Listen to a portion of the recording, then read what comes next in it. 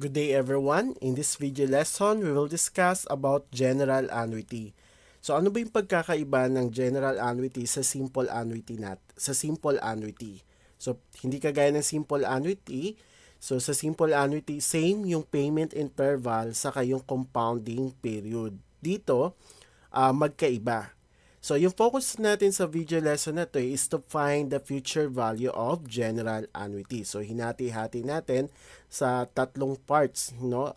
Yung lesson about general annuity. First is to find the future value. At yung pangalawang video lesson natin is to find the present value of general annuity. At yung pangatlo naman is to find the periodic payment or tinatawag din natin regular payment. So, let us first define the following terms. General annuity is an annuity where the payment interval is not the same as the interest period. So, kagaya nga ng sinabi ko kanina, magkaiba no, yung payment interval doon sa compounding period niya or doon sa rate interest ng compounding period. And the general ordinary annuity, so pag sinabi natin general ordinary annuity, a general annuity in which the periodic payment is made at the end of the payment interval. So ano ba yung mga halimbawa ng general annuity, no? So first, we have monthly installment payment a car, lot, or house with an interest rate that is compounded annually. So kapag base dyan sa problem na yan, so ano yung payment interval natin? So ibig sabihin yung mode of payment niya is monthly. So that is the payment interval. So ano naman yung compounding period? That is compounded annually. So magkaiba sila. Hindi kagaya sa simple annuity, same yung payment interval, saka yung compounding period. Another example, we have paying a debt semi-annually when the interest is compounded monthly. So, yung payment interval natin dyan is semi-annually or twice a year. And then, yung compounding period niya is compounding monthly. So, magkaiba. So, ito yung mga halimbawa ng general annuity. So, what is the formula to find the future value of general annuity? So, R times the quantity of 1 plus I raised to n minus 1 over I. So, sa iba, ang ginagamit dito is letter J. No? Since start dun sa simple interest and compound interest, ang ginagamit na natin dito is I para hindi kayo malito kapag nanonood kayo dito sa video lesson namin. So, I na yung ginamit natin. So, hanggang dito sa general annuity. And then dito, class, since kailangan natin kunin, no? Dito kasi sa general annuity, bago natin makuha yung future value, kailangan natin kunin yung equivalent interest rate per payment interval converted from the interest rate per period. So, kailangan natin yon. So, ito yung gagamitin nating formula. Okay? And then, yung N natin is the total number of payments, that is M sub 1 times T. So, mamaya makikita nyo kung ano ibig sabihin ng M sub 1 saka yung M sub 2 para hindi kayo malito at guided kayo sa pag-solve nung pagkuha ng future value ng general annuity. So, pag sinabi nating R, no, denoted as R, that is the regular payment or yung tinatawag rin nating periodic payment. I is the equivalent interest rate per payment interval converted from the interest rate per period. Okay, and after that, N, that is the total number of payment. R, that is the nominal rate. M sub 1, that is the payment interval. Yung M sub 2 naman, that is the compounding period. And then T is the term of annuity. Okay. So, for example, number 1, Chris started to deposit 1,000 pesos monthly in a fund that pays 6% compounded quarterly. So, nag-start na daw si Chris mag-deposit ng 1,000 pesos every month, no, with 6% compounded quarterly. So, how much will be in the fund after 15 years? So, para makuha natin at di tayo malito sa pagkuha ng future value, kailangan malinaw sa atin ang pagkuha ng mga givens. So, first, so si 1,000, that is the regular payment, no? So, yun ang binabayad niya every month. So, regular payment is 1,000 pesos. And then, yung M sub 1 natin is the payment interval or yung mode of payment niya. Tuwing kailan ba siya nagde-deposit ng 1,000. That is monthly. So, therefore, M sub 1 is equal to 12. And then, yung M sub 2 naman natin, so that is the compounding period. So, that madaling kunin yung M sub 2 natin kasi lagi siyang karugtong ng word na compounded. So, makukuha nyo agad yung M sub 2 natin dahil lagi siyang kasunod ng word na compounded, and that is quarterly. Since quarterly, so M sub 2 is equal to 4. And then yung time natin or yung terms, that is 15 years. And then the nominal rate, so madali rin ma-identify yung nominal rate. So nag-iisa lang din ang makikita nyo dyang interest, yung nominal rate, and that is 6%. So i-convert na natin into decimal. That is equal to 0.06. And then yung value ng n, so using M sub 1 times t, so yung M sub 1 natin is 12 times 15, kasi yun yung t natin, 12 times 15, the answer is 180. So yung value ng n natin is 180. After that, okay, so bago natin makuha yung future value, kailangan muna natin kunin yung equivalent rate. So kailangan natin i-convert yung 6% compounded quarterly to its equivalent interest rate for monthly payment interval. So yung pinakita ko kaninang formula, so ito yon, I is equal to 1 plus the nominal rate over M sub 2 raised to M sub 2 over M sub 1 minus 1. Okay. So, ito ay ako lang yung gumawa or inayos ko para mas mapadali yung pag-compute nyo ng equivalent rate. Kasi yung iba masyadong mahaba bago makuha natin yung equivalent rate. So, ito na yung gamitin yung formula para mapabilis kayo kunin yung equivalent rate. Okay, so kailangan lang ma-identify nyo yung M sub 2 saka M sub 1 nyo, saka yung nominal rate. So ano lang gagawin natin? Okay, isa-substitute lang natin lahat ng given values, no, sa formula na to. So yung nominal rate natin, ito 0.06 over 4, kasi yung M sub 2 natin is 4, raised to 4 over 12. So yung M sub 2 is 4, and M sub 1 is 12 minus 1. You can use your scientific calculator. The answer is 0.00497521.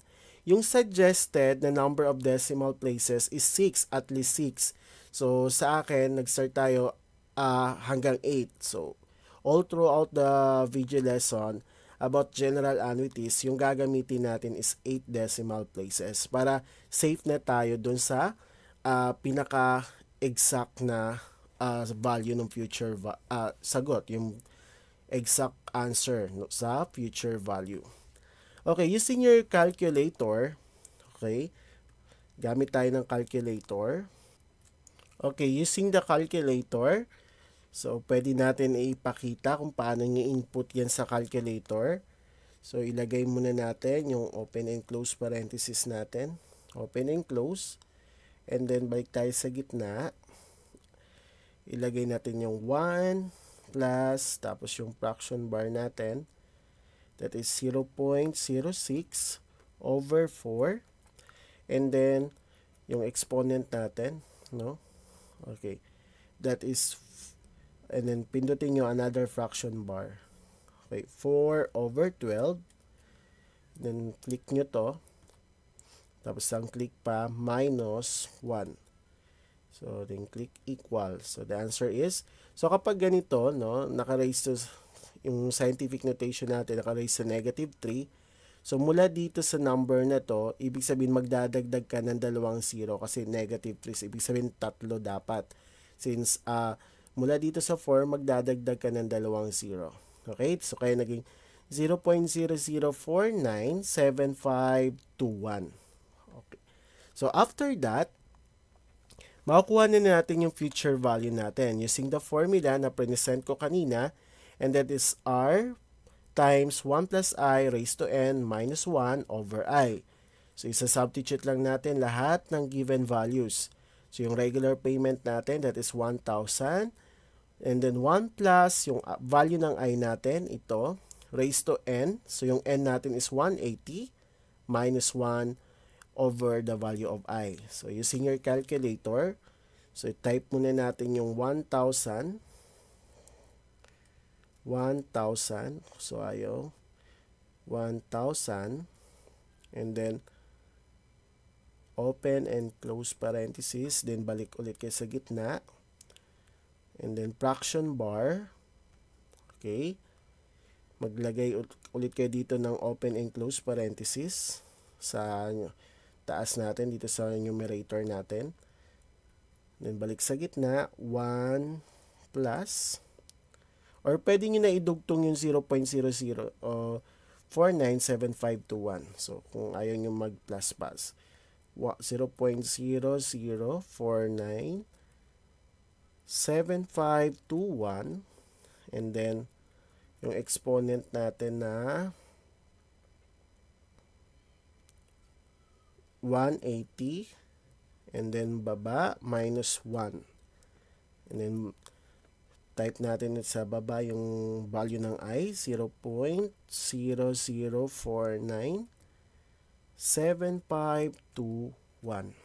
Okay. And then, click equals. So, the answer is 290,082 pesos point 51. Okay. So, dun sa final answer natin, pwedeng kunin na lang natin yung 2 decimal places. Okay? So, ibig sabihin yan, Chris will have 290,082 pesos and 51 centavos in a fund after 20 years. Okay, so ganyan lang computein yung ganito lang yung pagkuha ng future value. So, another example. A teacher saves 5,000 every 6 months in a bank that pays 0.25% compounded monthly. So, how much will be her savings after 10 years? Okay. So, again, kailangan malinaw sa atin ang pagkuha ng mga given.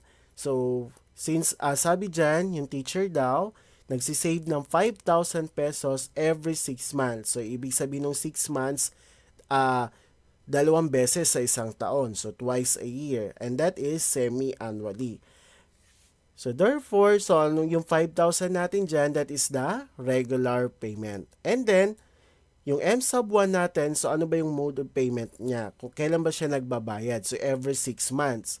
So, kung every 6 months, ibig sabihin, 2 beses sa loob ng isang taon. So, therefore, yung M sub 1 natin is equal to 2. And then yung compounding period natin dito is monthly. Kaya yung M sub 2 natin is equal to 12. And then yung T, that is 10 years. So T is equal to 10. And then yung nominal rate natin is 0.25%. So kapag kinonvert natin into decimal, so magdadagdag pa tayo ng 0, that is 0.0025. And then yung N natin, M sub 1 times T or 2 times 10, the value of N is 20. So before we find the value of future value, again, kailangan muna natin kunin yung equivalent rate. So kunin natin i-convert muna natin yung 0.25% compounded monthly to its equivalent interest rate for its semi-annual payment interval. So, using the formula, kagaya na sa example number 1, substitute lang natin yung nakuha natin ng mga given dito sa formula na to. So, yung nominal rate, divide 12, since that is M sub 2, raised to m sub 2 over m sub 1. So that is 12 over 2 minus 1. So you can use scientific calculator. The answer is 0.0012565. So, pwede kayong gumamit dyan ng calculator kasi mahirap i-compute to manually. Okay, so kagaya ng pinakita ko sa example number 1, kung paano ko in-input sa calculators, so ganun din nyo gagawin. So therefore, to find the future value, it's using the same formula. So again, substitute lang natin yung mga given natin. That is 5,000 times 1 plus the value of I raised to 20, since that is our n, minus 1 over the value of I. And using your scientific calculator, the answer is 101,197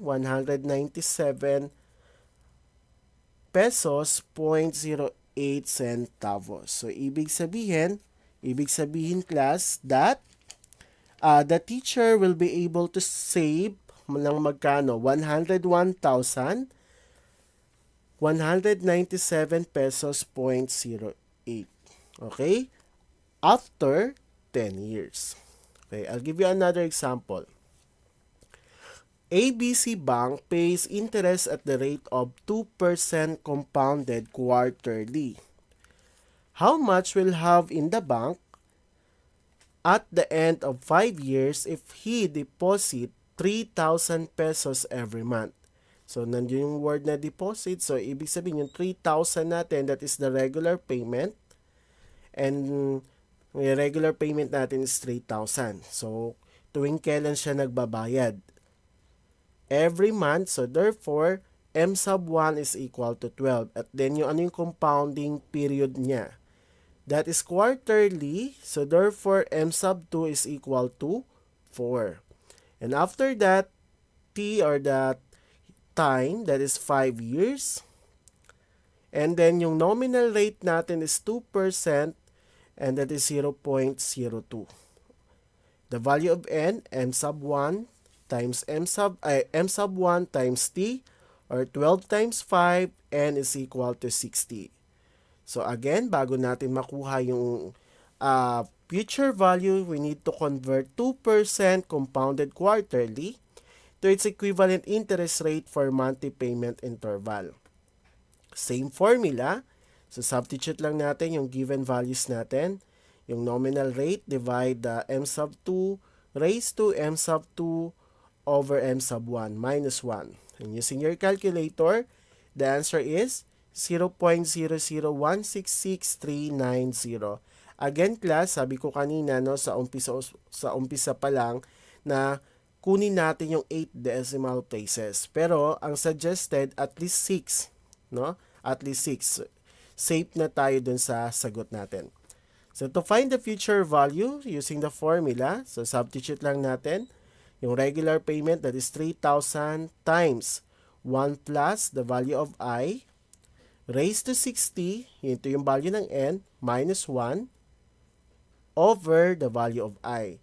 Therefore, the answer is 189,126 pesos 0.40 centavos. So, ibig sabihin nito, no? After, anong sabi dito? Bank, how much will have in the bank? So, magkano yung pera niya na sa bangko? That is 189,126 pesos 0.40 centavos after 5 years.